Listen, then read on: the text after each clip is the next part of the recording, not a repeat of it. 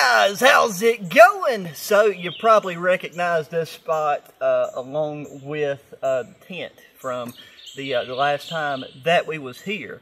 And that brings us to the purpose of this whole video. I have left this LiteFighter 1 tent set up here in the mountains for about a month and a half now. I think we're getting right at about a month and a half. And I wanted to see how it would hold up. I've done this with Nightcat Outdoor lay flat hammock. And I've done 2 months with the Haven tent lay flat hammock. I think I might have done it with another tent, obviously the wall tent. I've done it with natural shelter builds and some tarp bushcraft builds. But I really want to do it with this one and see how it held up since I had done that just like kind of MacGyver DIY repair to that zipper. We've had very, very heavy rains over the past 3 days. Last night and this morning, it's been sunny. This is still a very heavily canopied area, but there's been a constant breeze, so the ground's still pretty wet, but as far as like the vegetation and like the rain fly stuff, it's nice and dried off. But I want to see if there's any signs of water or anything that's got in this. You know, we're going to be camping in this tonight, and then I will pack it up and pack it out. But it made for a very nice light hike in. So before we look inside, for anybody that is new, this is what I'm talking about. This whole zipper right here was separated. This is a surplus tent, and so that was the one thing. This is the one that I got from Misty Mountain Supply up in Canada. But yeah, this zip was messed up. I took a kit, spent over an hour and a half trying to figure out a way to fix this, but the zipper kit that I had, I don't know if this just has some like special different type of zipper teeth design, but it just would not work. But the kit had these metal, it's got like it's kind of like a staple that you bend in on the inside for cloth material. So I stuck it through there, just got those placed. It looks like kind of, I didn't measure it, but roughly 6 to 8 inches apart all the way down. It's held it together no problem through some very high winds. But that section isn't necessarily waterproof, but there is an internal flap to these rain flies. So we are going to see what it looks like. So if we open that, you can just see right here. This is why it's important to have a high bathtub floor on these things.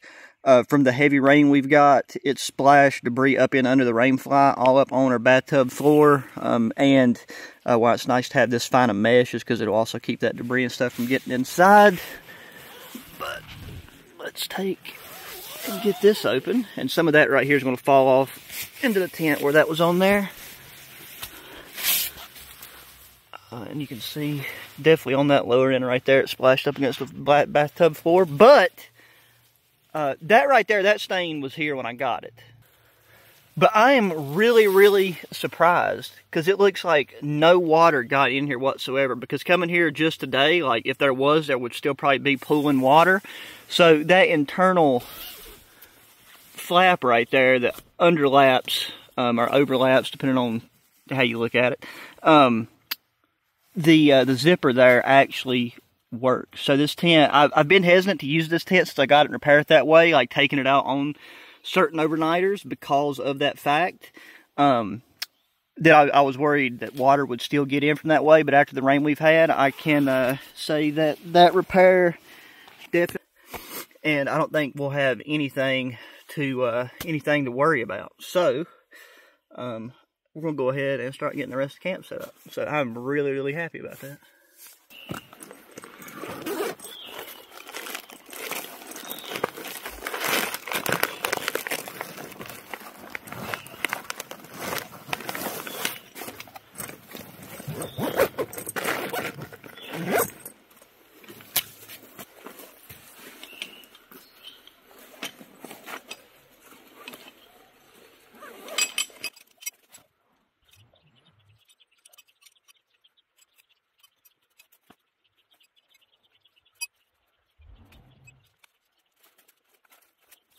Yeah, so this chair right here packs up the smallest, even though it's not the lightest out of all the backpacking chairs that I have and use. But it was confusing me because one of my legs here lost the rubber tips come off of it, so I thought I was missing a piece, and I was a little bit confuzzled. So we're going to have to make sure that we have a rock or something underneath that, because these little rubber feet help it a bit from sinking down into the ground, but it's still not perfect. So I wanted to bring out the ORC Industries tarp again today, because we ain't going to need it for rain protection or anything, but I would like to have the shade. Plus, you never really do know when a stray summer storm is going to roll through.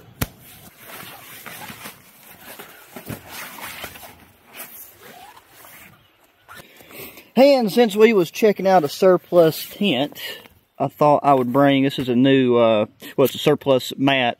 This one I got, this one come from gearrack.com. But these are Thermarest inflatable pads. They're self-inflating, but you still got to blow air into them. But this one is in superb condition. So I'm going to go ahead and just open it up and let it be self-inflating what bit it can.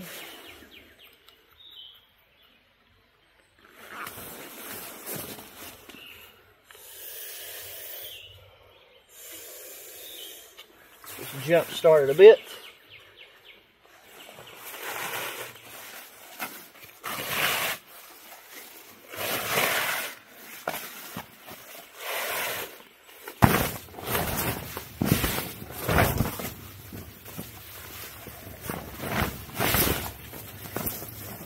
And brought out our nifty rope rollers, make setup quick and easy.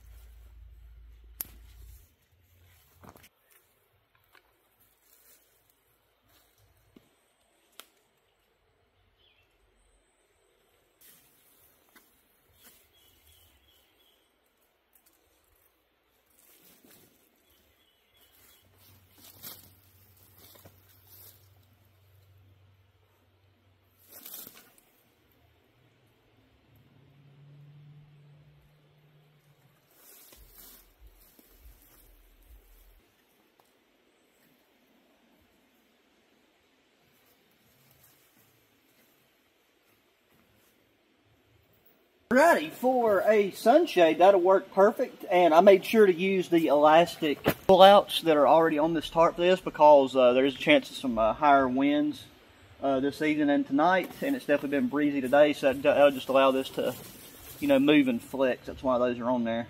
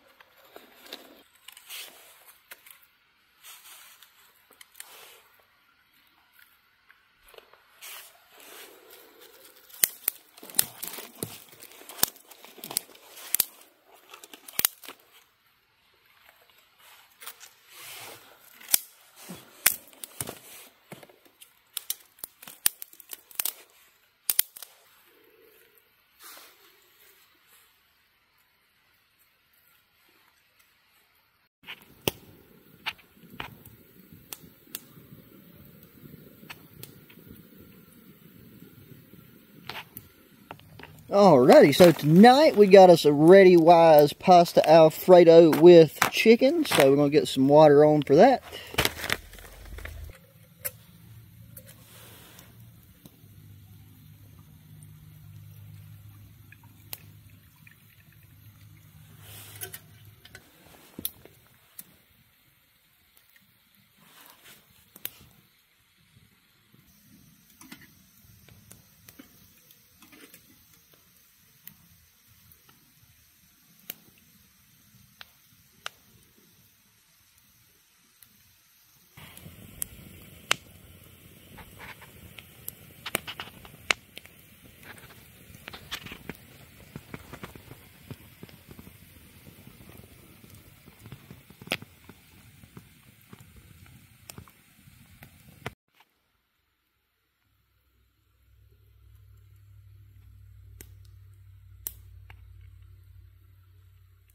Alrighty, it's time to get our bed and stuff situated and hit the hay. So here we got our Zero Foxtrot Woogie. Been using that a lot lately.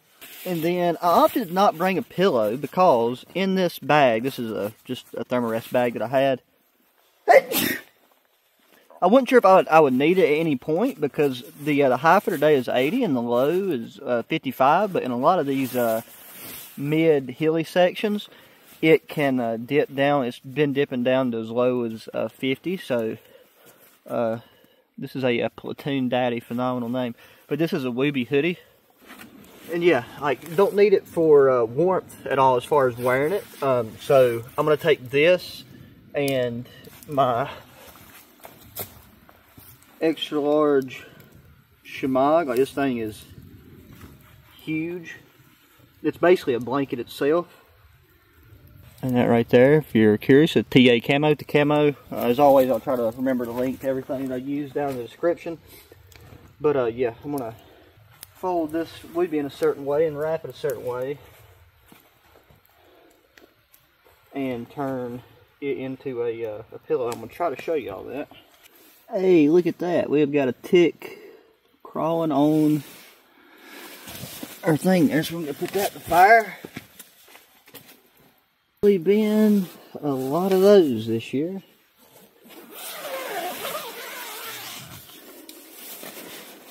Alright, so real quick, get the Woobie out. I don't really have this down to a science. I just kind of lay the old shemagh out. I could fold this up into the hood, but I just fold both the arms over each other. Kind of fold this over in half. Stick the hood down into the base of the shirt. And then fold that in half one time. So you kind of get a pillow shape. And then just kind of God dang it, lips irritating. Go to the kind of the mid top of your shemagh, fold a little lip over. And then just keep rolling it to the top. And then these two side pieces, I bring them around. And you can tuck it into itself. But what I like to do is just tie a very loose knot. And then laying on that as a pillow. That right there is very, very nice. And this will be my first night sleeping on this pad. So, I mean, it's definitely, I think it'll be more comfortable than sleeping on just a ISO mat.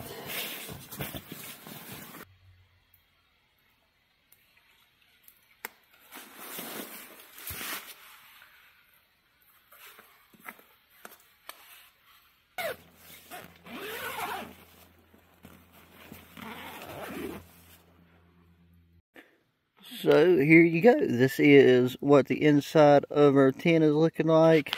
UCO lantern works great up in that mesh pocket. You could also just stick your headlamp up there, but you know, having a secondary light just reserves battery. But yeah, in case, oh, there's my headlamp. Oh, I need to put it in this mesh pocket.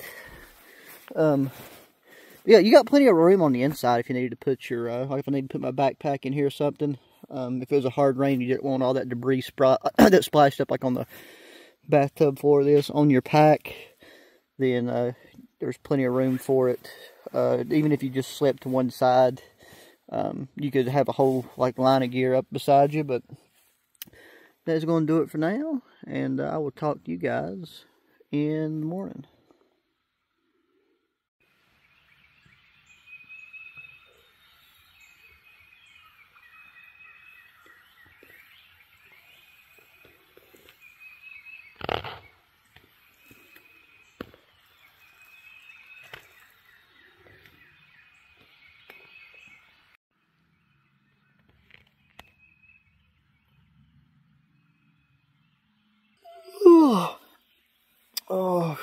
Good morning, guys. How's it going?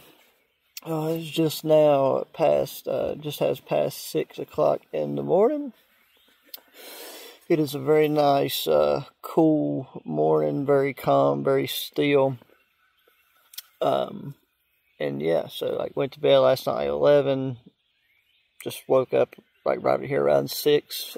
Just out of the blue. So I'm gonna go ahead and try to get things going. But yeah, I was really pleased with how this military surplus Thermarest mat did. I knew that the pillow combo would be fine. I either slept on my back or on my stomach. And yeah, just a inside look. So yeah, this is that Thermarest surplus mat I got from Gear Rack. It it's surplus. That's what all these stains and stuff are.